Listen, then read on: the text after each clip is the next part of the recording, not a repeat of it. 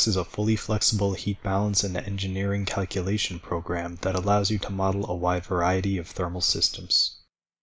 You build and analyze these models in 4 distinct stages, each separated by a transition.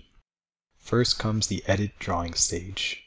In this stage, you construct the model by choosing and connecting your desired icons.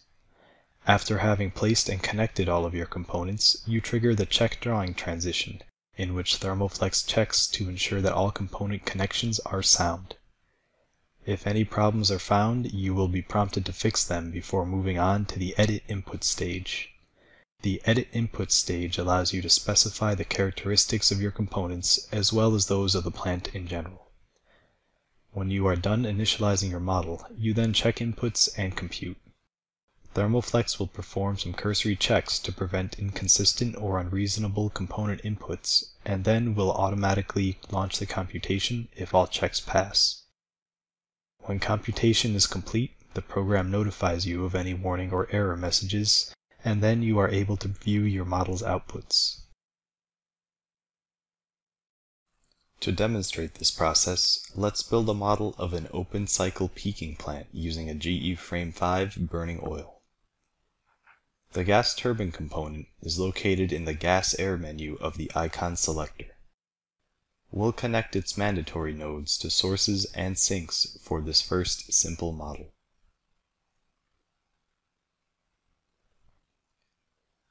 After we have done so, we can trigger the check drawing transition by clicking on the green transition button next to Edit Drawing on the navigation bar at the top of the screen.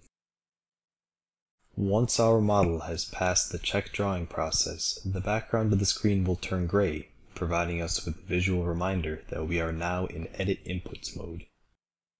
We can see that by default, the program has chosen a GE Frame 6 rather than the GE Frame 5 we wanted. We'll need to change this selection from the gas turbine's input menu. Double-click the gas turbine to open its input menu, and then click on Reselect GT to launch the gas turbine library. This library contains a list of the more than 400 built-in gas turbine models included with THERMOFLEX. We can sort and filter this list in several ways in order to find the gas turbine we're looking for. In our case, we're looking for the gas turbine with ID number 1, a GE 5371PA. Click on this turbine to select it, and press OK to return to the input menu. Accept all other defaults and click OK again to return to the flowsheet. Now that we've chosen the gas turbine, we should choose its fuel. If we move our cursor over the fuel source, we'll see that THERMOFLEX has chosen methane as the default fuel. Since our gas turbine will be burning oil, let's open the source's input menu by double-clicking. Now let's select Define Fuel to open the ProFuel utility. ProFuel contains a list of all the built-in fuels included with THERMOFLEX, and it also allows you to define your own if you require a unique specification. In our case, we'll choose number 2 distillate under the liquid category.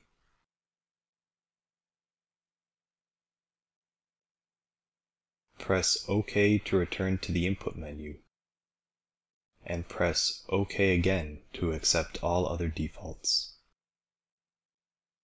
Gas, air, sources, and sinks default to ambient conditions, which is satisfactory for our model. After reviewing their input menus, click on the green transition button to check inputs and compute.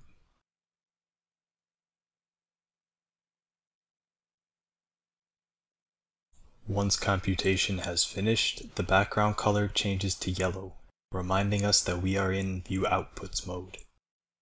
If we double-click on a component in this mode, its outputs are displayed in a tab in the Components view.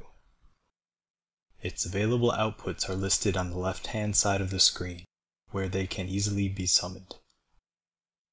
Each component has its own unique set of outputs. They all include a component graphic, which displays a picture of the component, the properties of the streams entering and leaving the component, and a summary of important outputs. The gas turbine has output tables displaying performance and cycle data, and also has a graphical schematic that provides a graphical presentation of its cycle parameters. Detailed reports and tables are provided in the text view. These reports include an overview of major plant inputs and outputs in the system summary, the plant's heat and mass balance, and more detailed tables focusing on specific topics. The plant summary table, for example, displays a list of the important inputs and outputs pertaining to the plant as a whole.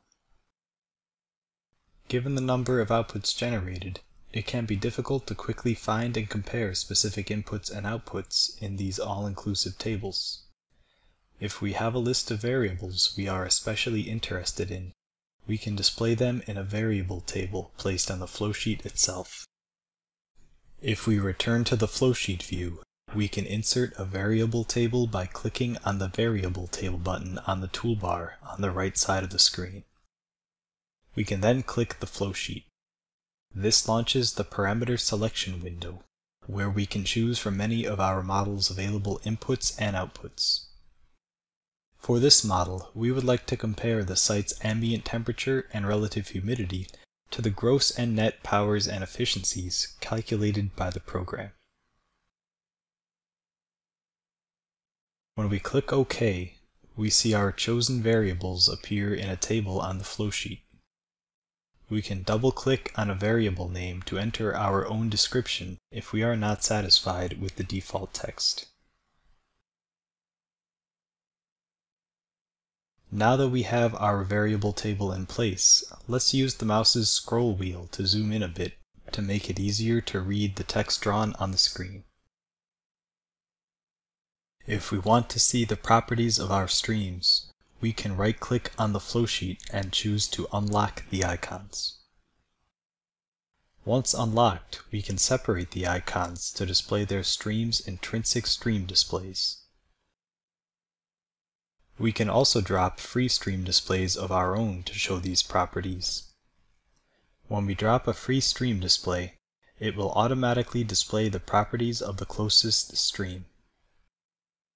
We can always right-click and choose Reselect Stream if we want to associate a free stream display with a different stream. Now we would like to see how this plant would operate if methane, rather than fuel oil, were used as a fuel. Let's enter our current results into a text label on the flowsheet so we can refer back to them after computing with our new inputs. Now let's click on the Full button to zoom and center the model on the screen. Now let's return to Edit Inputs mode by clicking on the Edit Inputs button.